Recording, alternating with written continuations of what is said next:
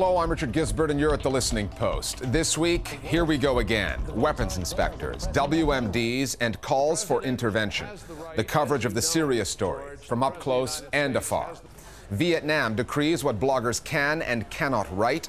Egypt releases some Al Jazeera journalists, but holds on to others. And a new twist on bribery in the Nigerian media. Plus, Julian Assange's election campaign embraces the mullet. That's our web video of the week. In a conflict as long and bloody as Syria's, it takes a significant development in the story to regain the global media's attention. That happened August 21st when graphic video surfaced on social media sites showing victims of chemical weapons attacks. The U.S., U.K., and French governments all blame the Syrian military under President Bashar al-Assad. The subsequent debate in the international media, for the most part, followed that line, dismissing the question of who was to blame for the atrocity and moving on to whether or not Western forces should intervene. However, with the UN chemical weapons report still pending, critics argue that the media are getting ahead of themselves, repeating the same mistakes made in the lead-up to the Iraq War, swallowing whole the narrative coming out of Washington. And then there's the geopolitical aspect of this story. Russia, China, and Iran have all used their state-owned media to cast doubt over whether it was the Syrian military or the rebels that was responsible for the attack.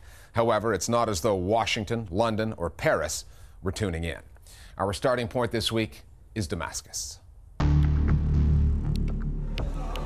A day of horror in Syria.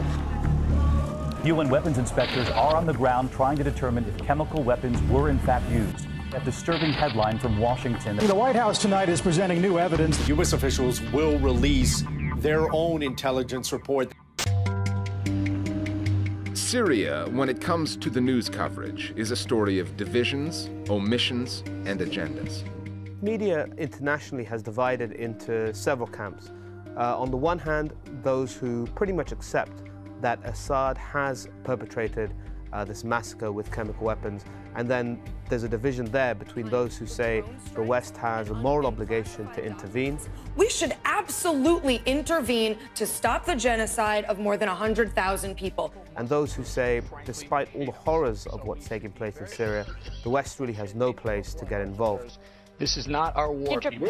The press was quite irresponsible on this. And the question on the table is, who's responsible? Assad would have to be extremely stupid to have done this. Nobody wants to talk about what the insurgents would gain by a provocative act such as this. They're desperate for Western aid.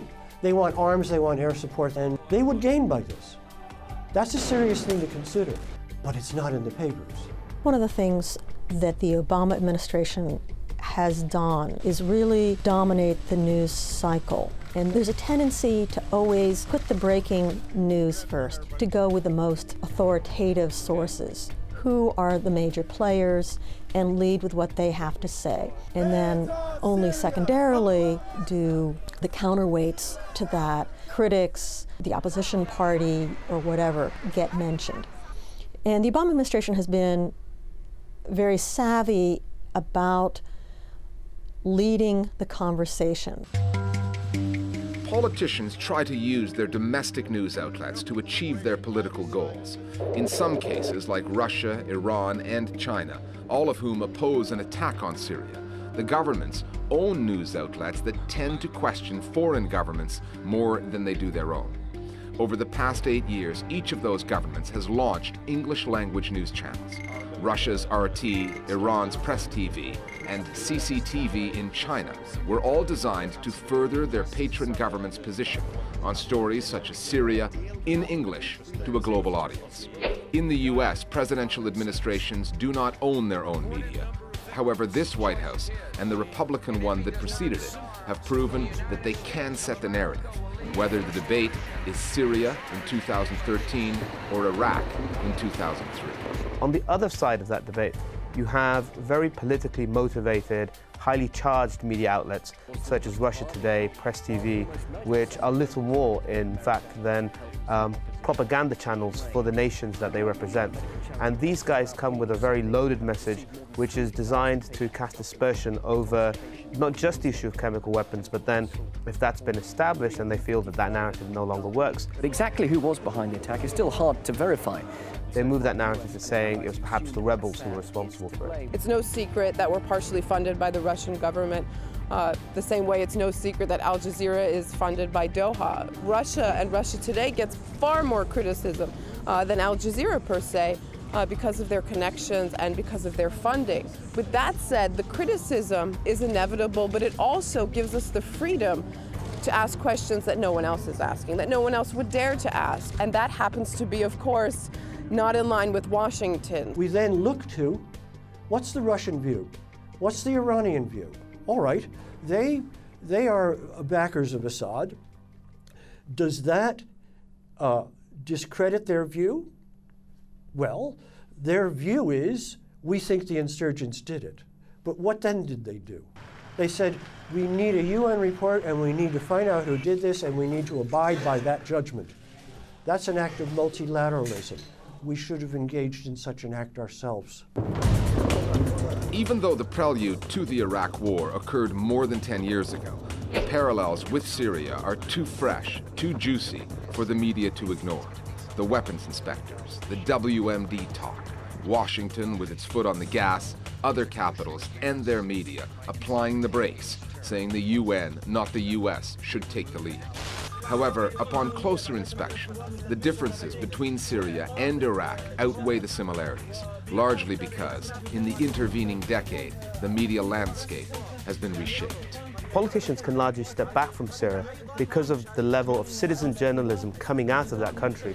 In fact, many people watching this show, I think, as well, will have seen the YouTube videos uploaded shortly after the chemical attack. That caused the initial condemnation around the world. So I think, in many respects, the politicians are stepping back and just letting the sheer footage from Syria and what it depicts speak for itself. Syria is really not like Iraq. There's some similarities, but there are also significant differences that I think are hidden when someone picks up a headline or sees a tweet, Syria, another Iraq.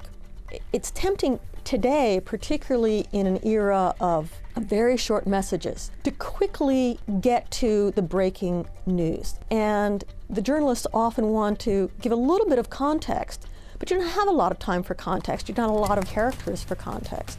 So you sort of fake the context by making a historical analogy. Syria really highlights how one country and one story can be told so many different ways, and depending on who can tell it more and get across to more people, that's the story that will be written in the history books. And that's scary because it's clearly not that black and white, and certainly, at least the people that I talk to back in the States, they have a very one-sided understanding of what's happening not only in Syria but in the Middle East, and that just happens to be the exact side that Washington has taken.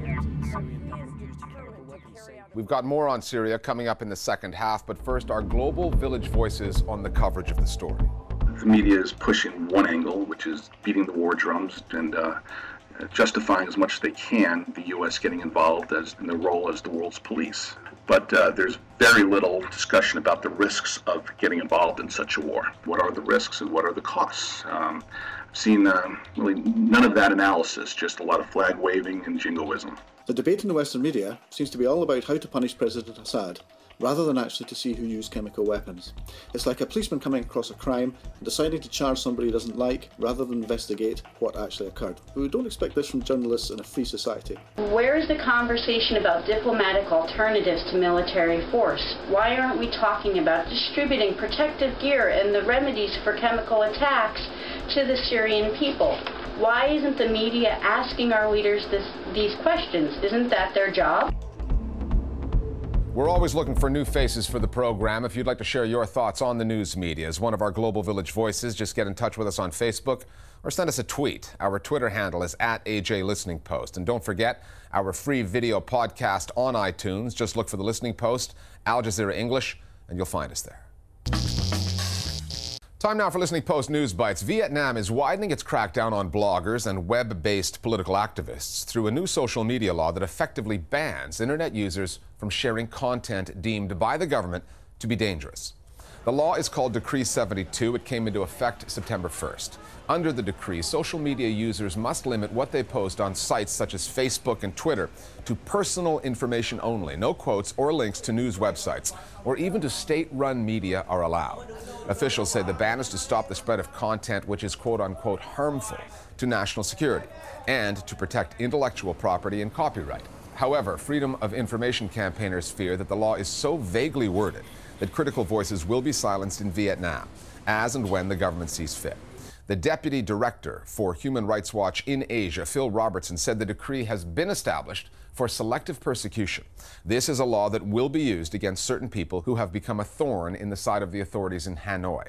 The new law follows a rash of detentions of Vietnamese citizen journalists. 46 bloggers or activists have been sentenced to jail so far this year, which already surpasses the number for all of 2012. Egypt has released a team of Al Jazeera journalists that was in Cairo to cover the protests following the fall of President Mohamed Morsi. The team consisted of Al Jazeera English correspondent Wayne Hay, cameraman Adil Bradlow, and producers Russ Finn and Mohamed Baher. They were released September 1st after being held 5 days without charges. Hay, Bradlow, and Finn were deported to London that same day. Meanwhile, on August 29th, the authorities in Egypt formally banned Al Jazeera's Egyptian outlet, Mubashir Misra, accusing the channel of threatening national security. Mubashir Misra was one of 9 TV channels shut down in early July by the new government, following the coup that toppled Morsi. The channel then started to broadcast directly from Al Jazeera's home base in Qatar. The subsequent official ban on Mubashir came just days after Al Jazeera Arabic, the pan-Arab news channel, broadcast calls by supporters of the Muslim Brotherhood for demonstrations against the new government. 2 Al Jazeera staff remain in Egyptian custody. Mubashir Misra cameraman Mohamed Badr has been held for more than a month, and Al Jazeera Arabic correspondent Abdullah al-Shami was arrested August 14th. According to the Paris-based press freedom activists at Reporters Without Borders, a total of 80 journalists have been arrested in Egypt since the coup. 5 have been killed in the violence post-coup, with dozens more attacked by police and protesters. A reporter in Nigeria has been caught using the cachet of the global media to fool corrupt politicians into paying him thousands of dollars in bribes. Paul Yempe, a reporter for a local radio station, was traveling in the oil-rich state of Bayelsa in August, posing as a reporter for CNN, covering the ongoing oil strikes there. Reports suggest that a number of state officials, desperate for favorable coverage, paid Yempe cash to boost their profile in a documentary that he said he was working on. It's common for Nigerian journalists, most of whom are poorly paid, to take bribes from officials in exchange for good coverage or for criticism of their rivals. Yempe's scam just put a new twist on that. The reporter-turned-con man got busted when the head of a local journalists' union happened to be at the office of a state energy official that Yempe was visiting. War reporting used to be pretty straightforward. Get yourself into the conflict zone to bear witness to events on the ground, deal with the propaganda, the inevitable fog of war, and then try to tell the story. However, in Syria today, some of the most detailed information is coming from sources who spend their time not dodging bullets on the battlefield, but setting up Skype calls and trawling through myriad videos on the web.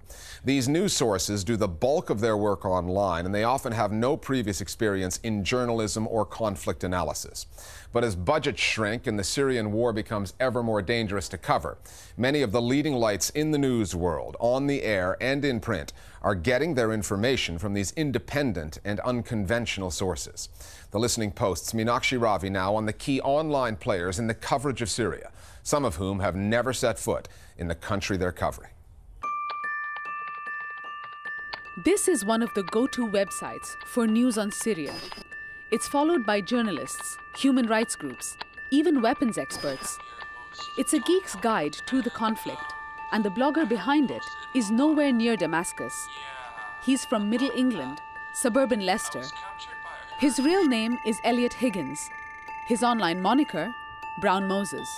I used to be one of these people who used to debate and discuss stuff online a lot, for years and years, and I was always very interested in current events. So when the events of the Arab Spring came along, I was very interested in what was coming through social media in particular. And one thing I noticed was there was a lot of stuff being overlooked, and there might be just little snippets of information, but they would build a picture.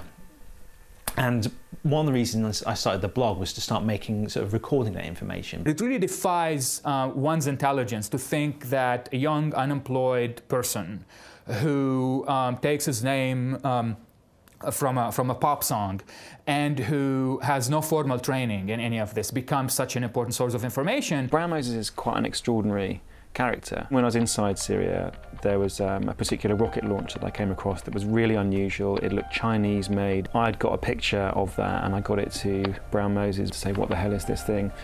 Got an email straight back. He knew exactly who had the patent, where that was made, how common it was, and it was particularly common in the area that I was in. He is just one of those people who has got an incredible amount of knowledge at his fingertips. One thing I did very early on was look at the weapons being used in the conflict, because no one had actually written about that at that point, but because there were so many videos coming out, you could clearly see the sort of weapons being used. I had no idea it would, take off like it has.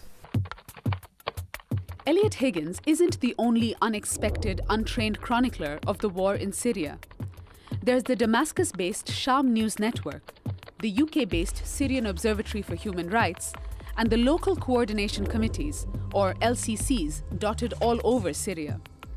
These outlets have become go-to sources for information on a story that has confounded global media. How do you report a war that, along with more than 100,000 deaths, has claimed the lives of 50-plus journalists, where 37 journalists have been kidnapped, and where the government is conducting a campaign against media outlets it doesn't agree with? I think the Syria conflict has taught us the limitations of mainstream media today. Unconventional news outlets like the Syrian Observatory for Human Rights and the Sham News Network have become the dominant source of information and content coming out of Syria. If they didn't exist, it would just be an information blackout. By and large, if you look at Reuters, AP, the Western wire services, they've relied very heavily on the Syrian Observatory for Human Rights and the LCCs. It's surprisingly easy to get hold of activists either on Skype or sometimes on a sort of dodgy landline connection. We found that actually most towns, the large towns, even small towns, even villages sometimes, there'll be a local coordination committee like an LCC. So you'd say, look, I really want to speak to the media representative from the LCC in Homs, and you'll immediately be given their name, they'll probably be online, you'll be speaking to them. Look closely at the coverage of any story coming out of Syria. Often the sources being name-checked are recent entrants to the news business. In May 2012, images of civilians killed in Hula came via the Sham News Network. The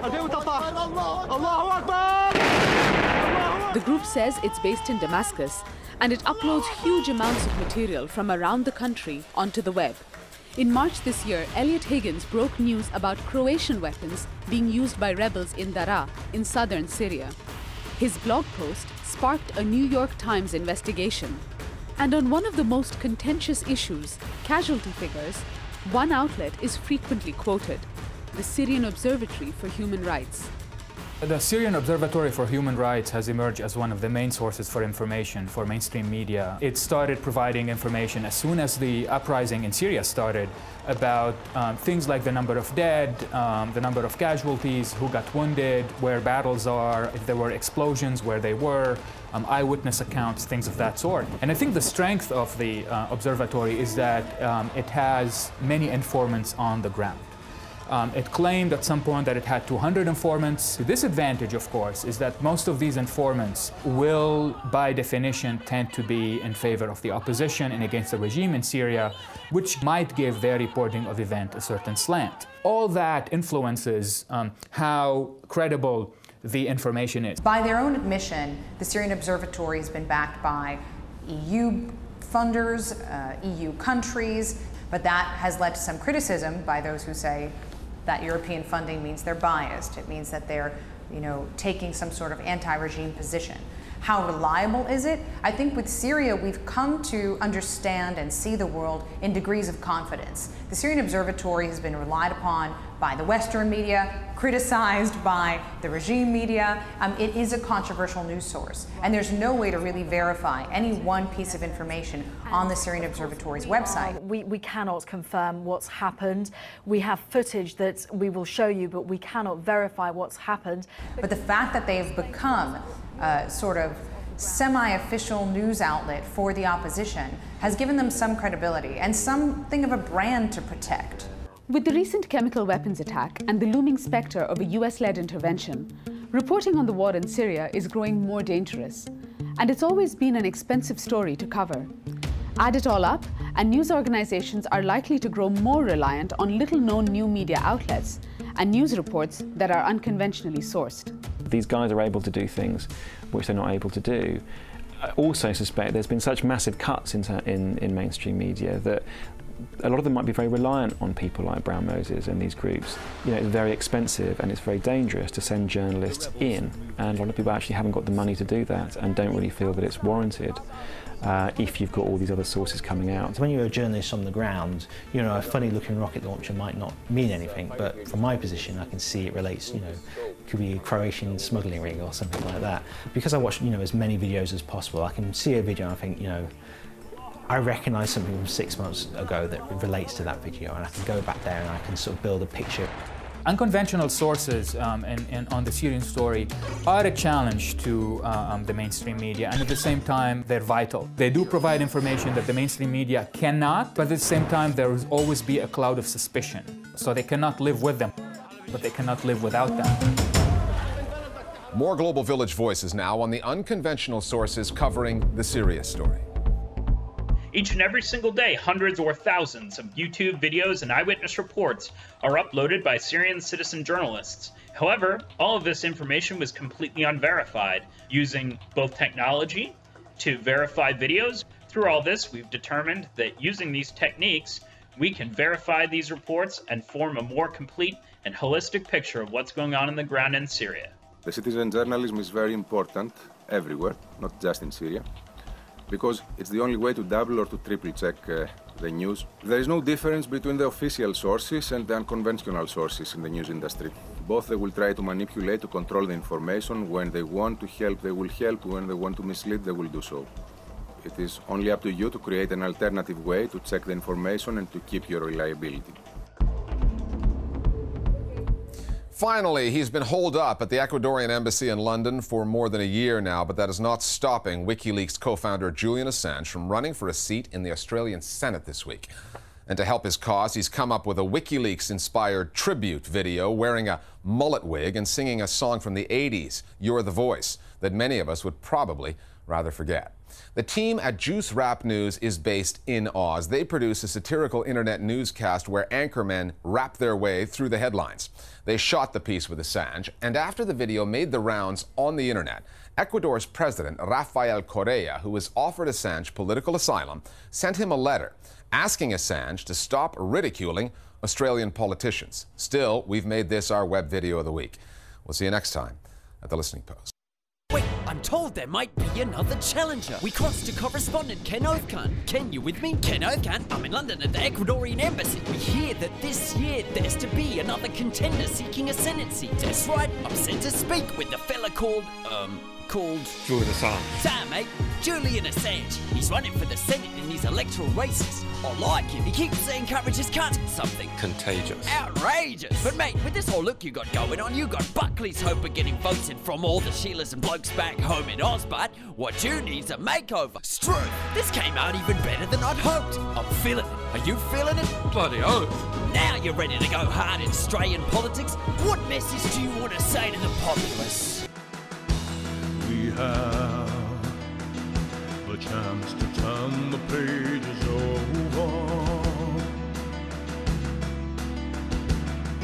We can write what we want to write.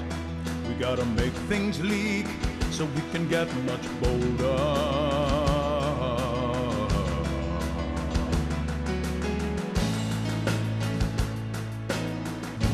Oh, we're all wiretapped now.